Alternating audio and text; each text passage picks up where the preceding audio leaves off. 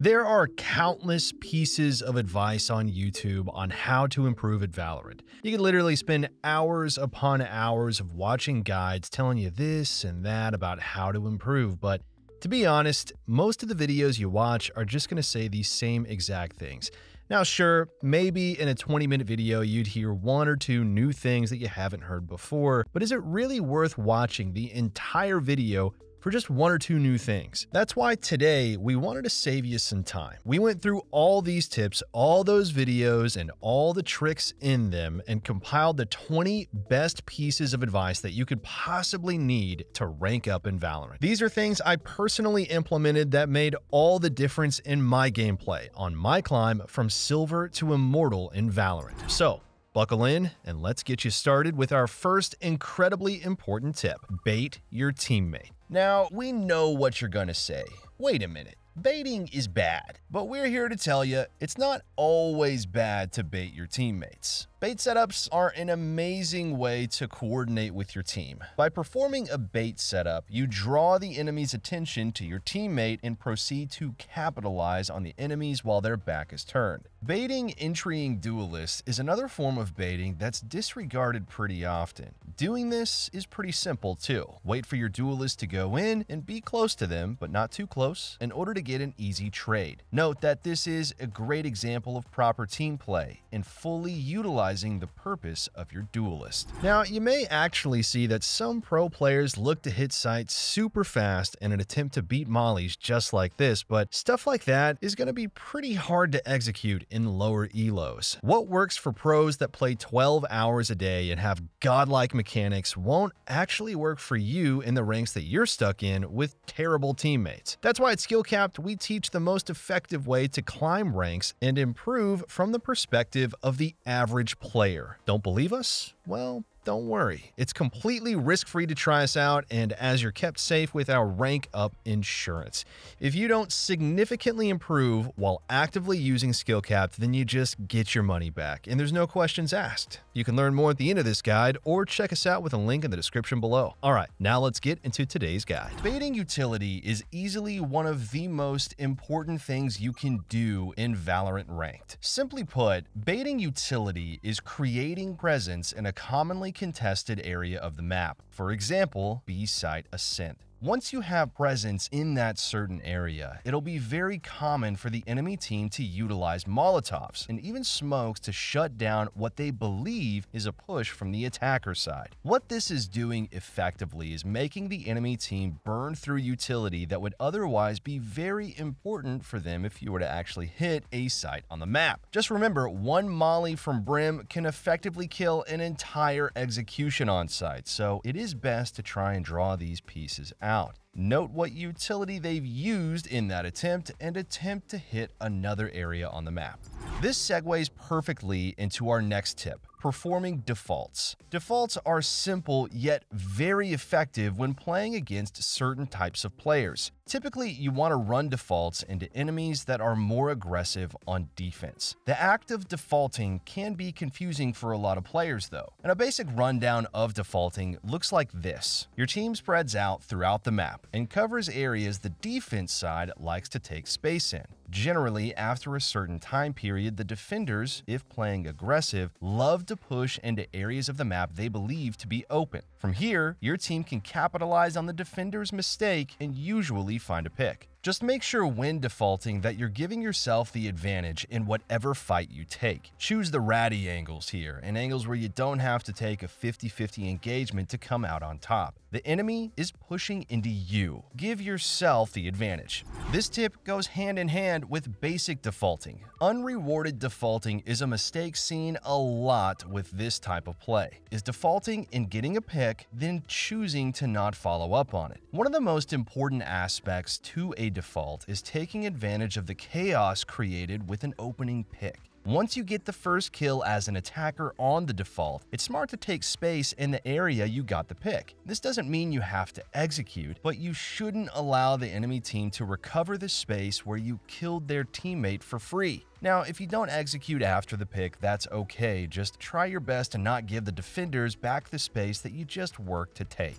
This is another common problem that I notice with attackers at a lot of ranks. You'll see this the most when attackers play a slow default against an already very passive team. What you'll see is the attacker side waiting for almost an entire minute every single round. Waiting and waiting and waiting, all to find a pick that never comes due to the defender side's passiveness. If you're attacking and you're playing a standard passive default, but the defenders aren't giving you anything, this is a perfect signal that your team needs to make the first move. Make the first move here by taking space in a certain area, forcing the defenders to play and rotate around your team's pace. This type of play is extremely effective against over-passive defenders. Overplaying rounds is a mistake that's way too easy to miss. So our tip to you guys on this is just breathe. Your team may be overthinking things here, so simplify it. You don't have to run VCT strats to win a ranked game all the time. Sometimes simple takes are what'll win you the games. There's no need to fake every single round. Just play the game and figure out the best playstyle to suit your team while playing.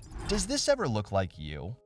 If so, maybe you're over-peaking. This happens so much, it's honestly pretty ludicrous here. Sure, just because you're a defender, it doesn't mean you have to exclusively play defense. But if you're consistently peaking middle and dying every round, take a step back and just reset. Play a bit more passive if you keep giving the attackers the man advantage straight away. This also applies when your team already has man advantage. Try not to balance the scales in the favor of the attacker side when your team is already in the advantage for a round.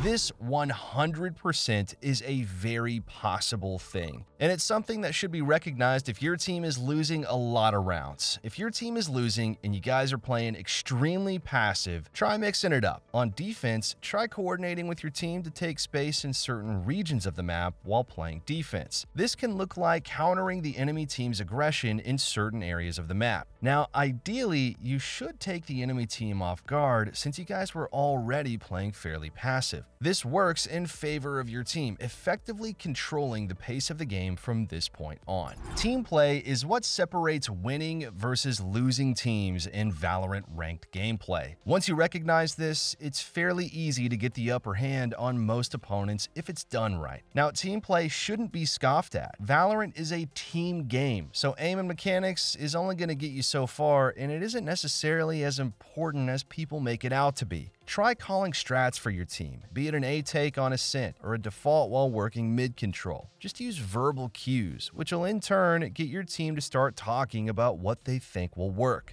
Now, that goes without saying, you can't win them all. This is a very important statement to remember too. Just understand that no matter what level of skill you're at, sometimes the enemy team is just way better than yours. And that's okay though. If you lose because your team isn't as good, just reset your mentality there. That's a pretty good life lesson, and just make sure your mind's right and in a good spot to queue up again. Now, with that in mind, try to avoid tilt queuing. It's a very real issue players tend to do. It just makes their Valorant experience that much worse. Is tilt queuing really worth it? Think about it here. You lose hundreds of RR and time that could be better spent not losing hundreds of RR and playing Valorant. Well, we'll let you guys decide on that one in the comments below. Sometimes your aim really isn't the issue. It's your positioning. Now, some games you may feel like your aim is off, and that may be the case, but that doesn't mean that aim is exclusively what's losing your fights. More often than not, poor positioning can lead to lost aim duels and failed fights, so position yourself where you have the highest outcome of winning a fight.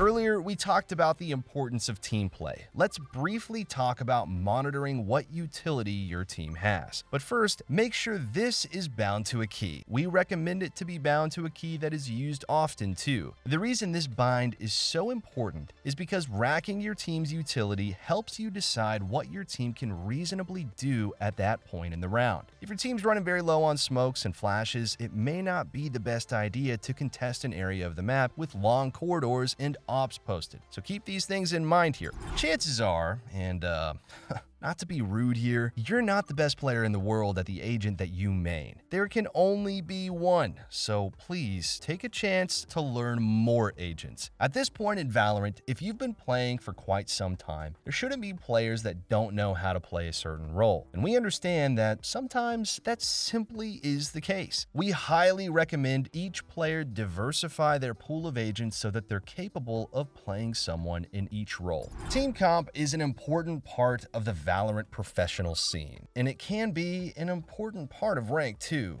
But you can win a game with any team composition. Take the Hairy Cucumbers, for example, a team of one-tricks that successfully wins Radiant games with ease on maps where their agents aren't best suited. Knowing that team composition doesn't always matter is just some important knowledge to stand by here. Sure, team compositions can make the game easier, but it doesn't mean that you'll lose if you have 5 duelists. Sometimes your team is simply better and pulls it off. So don't give up when you see no smokes or initiator on your team.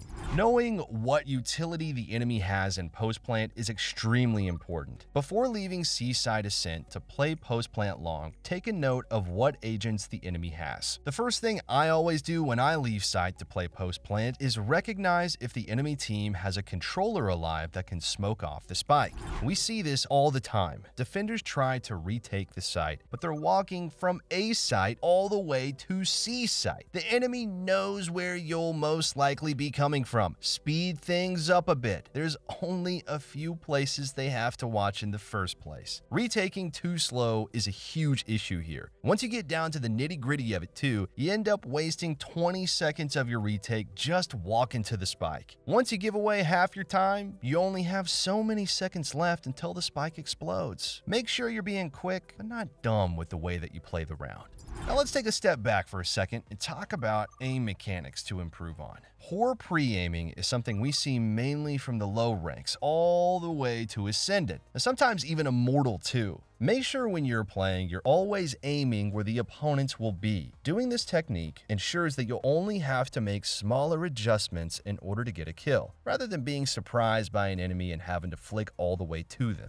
Now on the flip side, we see over-flicking pretty often at the lower ranks. Now I'm going to talk about how to combat that here and run you through the reason that it happens. Generally, over-flicking occurs when you're watching too much tens or too high of a sensitivity. These are the two generalized reasons for over-flicking. Now, if you're consistently over-flicking, just take a chill pill for a second and take your time with your shots. If this doesn't work, you may be due for a sensitivity change. Changing settings is something that plagues the Valorant community. Usually, if you want to get better at something, you have to take the time to get used to it. Muscle memory is key to consistent gameplay. When you're constantly interfering with the development of muscle memory by changing settings, it'll in turn make you more inconsistent of a player. When you find a sensitivity that you're comfortable with, give it a good while before deciding to switch it because you're playing bad one day. Develop that muscle memory so you can easily find the signs that tell you to switch your sensitivity. Another reason for this, players tend to switch their sensitivity and start playing much better. The reason being, when you switch your sensitivity, your mind isn't used to it. Therefore, you're much more focused on your aim and much more focused on proper corrections. This is the reason why when you switch your sensitivity, you'll play better for a few days and then proceed to play worse than you were before you switched.